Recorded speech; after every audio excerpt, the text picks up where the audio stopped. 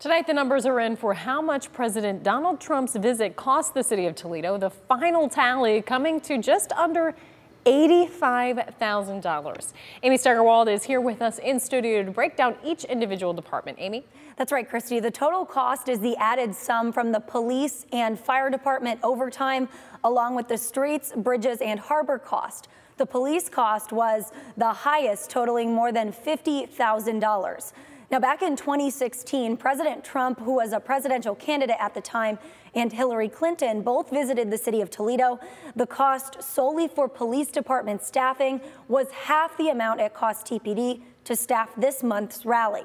The city of Toledo providing this statement on the visit, saying in part, quote, "We want to make sure the campaigns, the candidates from both parties and the community understand that there are significant costs for events such as this rally," end quote.